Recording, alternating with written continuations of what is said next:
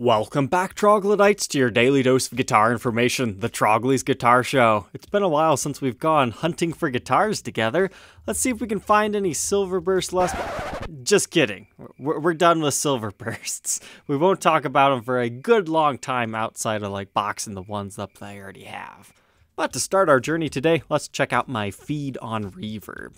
If you're not familiar with how your feed works, say you're looking for just a Gibson Les Paul in general, if you search for that term, right over here it says follow this search. If you click that, you can add it to your daily feed email. And if you don't want emails like me, you don't have to select that, but then everything that shows up under that category will automatically come into your feed. And you can look for very specific things. Say you're looking for a Buckethead Les Paul or your birth year Les Paul, like let's say 1984. You can type that in and follow that search as well. So sometimes that can be helpful in finding rare guitars. I just have a general search of every single Gibson because anything that Gibson's made I'm interested in, most times. This isn't a Reverb exclusive thing either. You can do it on eBay. Just once again, type in what you need, and then they have a button right here that says save this search. And then anytime that you're on the eBay homepage, you can click this saved button right here, and it will show you everything that you're interested in knowing about. You can also set up email alerts for when something you're looking for gets listed. That's how you can find your dream guitar online without actively searching every single day. But just as a word of advice, these feed systems usually have a little bit of a delay, so somebody who's actively searching every second of every day, yeah, they're still going to beat you to the punch. But this is a great way for people who actually have a job to do and can't just sit around on the internet all day. But that's my helpful hint of the day. Let's get to some guitar hunting. What do we got this afternoon? Sunday, 2 p.m. That's a good time to search because people that don't work on the weekends, this is like prime time for them to list stuff. First off, a Zappa. These Roxy SGs, they're so cool. I've had a few of these things and it never ceases to amaze me at how much people will pay for these. But what makes them interesting is the satin finish. You get the vintage vibrola system on it. You could check out the review and demo if you want to learn more in-depth details, but they are fantastic little playing guitars, and I love the look of this holly veneer. The only difference is they didn't stain it a black color. $5,000, that's a bit much. Here's a different one at $33,000. The problem is I can't tell if this listing is real or not, because this is an okay price. But these are Guitar Chimps photos, so you don't even know if he actually purchased this from them and is selling this exact guitar. All he really needs to do is take his own photos and upload it, and then he would be just fine. I truly believe that is the reason why this one has not sold yet. Because really clean ones can fetch all the way up to $5,000, but usually it's like that $3,000, $3,500 range that they start selling at. But continuing on here, that's a pretty nice little Les Paul Studio, $1,000. Yeah, it seems to be okay depending on what year it is. It's kind of hard to tell from that photo. It's definitely 90s, as long as it has the ebony fretboard. It doesn't have the ebony fretboard, so... Well, does it? This is when the description helps. 1995 Les Paul Studio with ebony finish. Okay, he is saying it is an ebony fretboard, so maybe that was just a bad photo or it needs conditioned or something. $800 to $1,000 is fair, so if you're looking for something like that, you can check it out.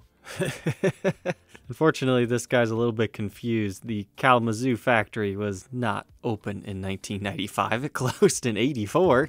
But he probably just looked up some information online, saw that it was 500 or less, but this is when they kind of swapped up their serial number system a little bit because they didn't have that plant anymore. So, honest mistake, honest mistake. That was made in Nashville, though. Got a standard faded. 2000's not that bad of a price for one of these. This top, it's okay. I'm guessing this would look a lot better in person. These are great road dog guitars.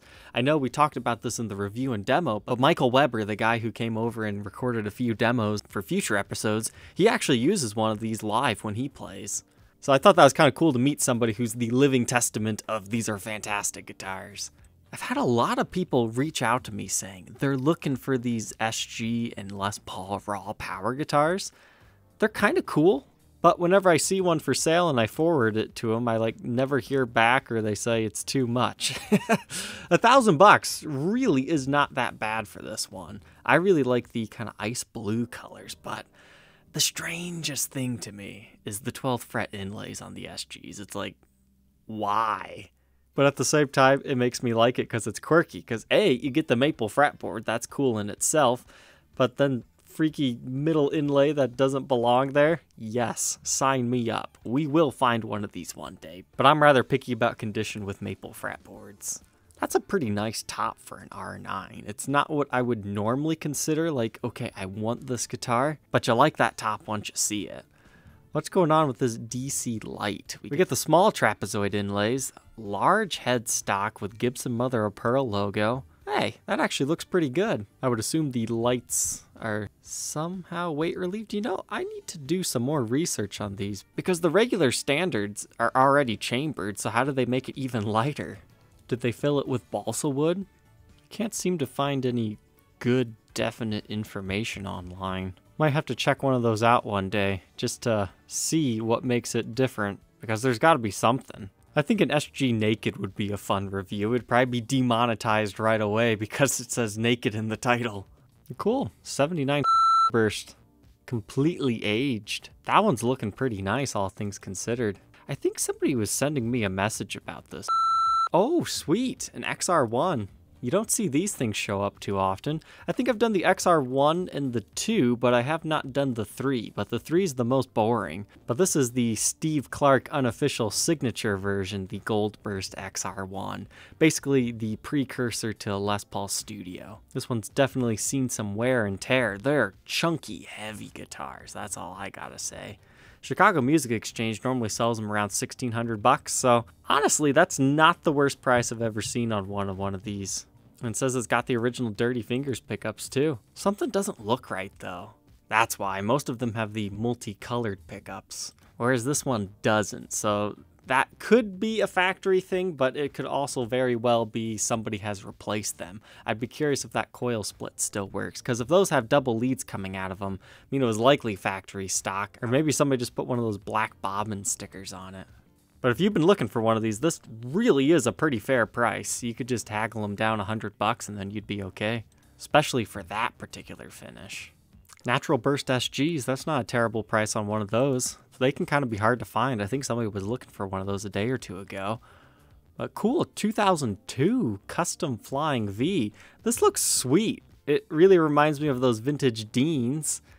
But the mixing of black and white with the gold, then the gold thumb wheels with the black bridge, and the really worn out vibe of this looks fantastic. The thing I always have against these Flying V Customs is I hate the headstocks. They just don't look right with this tiny custom block inlay. But there's not really a way to make it bigger. Unless they did the logo Hendrix style this way, then they might be able to get it just a hair bigger, but it's mainly the tuners that are your problem. That's such a yellowed over nut, it looks brass. Holy cow, somebody definitely played this thing. That's kind of nice to see. Oh, cool, you get a free shoe. I don't think he meant to upload that photo. Chipped out all the finish along the ferrules. That's kind of cool because it hides the ferrules at the same time. But despite all that, no breaks, cracks, or repairs that I can see from this photo anyways. Is it still worth $5,000? I'm gonna have to say no though, because there's one right here that's like almost mint condition. It's only like $1,000 more, so you can't make the argument that yes, it's one of the earliest ones ever made, because this one's in much cleaner condition. It's got the COA and all that other good stuff. What's going on with this though? Is that factory stock? Why did they not make it gold? I think the other one might have a chance at selling around maybe $3,000, $35,000 maybe. But it looks like our last one for Reverb today falls on this. What did they do to this custom? Okay, so it's been refinished, kind of a cool natural color. They put EMG pickups on it. They've got a lady, a number 1, so they must have some sort of a Townsend vibe. Chrome tip and poker chip. That's an interesting strap button design. I like the way that this thing's aged. The frets have been replaced. You get the 20th anniversary, making this in 1974. You can see our pancake body along here. Harley Davidson stickers. Replace nut. That usually happens when you refret something. And it looks like somebody put a strap button back here at one point in time. Man, this thing has had so many different buttons. And how much do they want? Not the worst price for an early 70s custom. From a dealer, that's about what I would expect. From a private user, around $2,000 or so. So if you don't mind all the wear and tear and the EMG pickups, you should be fine. But turning that back to passive pickups, you're also going to have to replace all the wiring in there. Hop over here to eBay real quick, see if there's anything interesting here. Looks like a couple of projects you can bid on. Honestly, I don't even think you should pay that much for it. SG Robot. That's kind of a cool color, but you have to deal with the tuners. This one has the potential to be a nice deal, though, depending on how much people bid it up.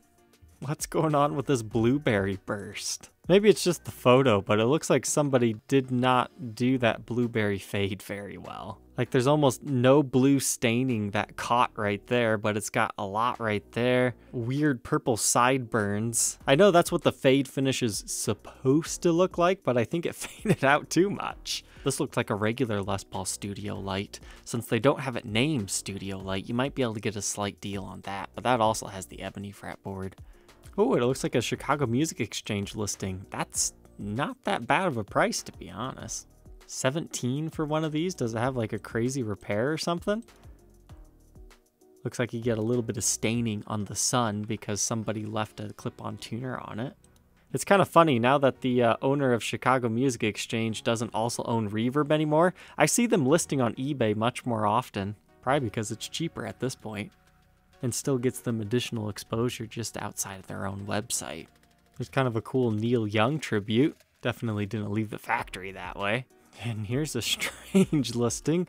FedEx shipping upgrade. I'm guessing this is for somebody who actually purchased something else and they're just trying to charge more for FedEx instead of waiting forever to ship it by the other courier.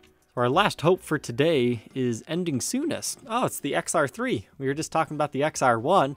Pretty much all the XR3s are this candy apple red color. They got Tim Shaw pickups. So this is like one of the earliest studios right before the Studio came out. Because they don't really have any fancy electronics or anything.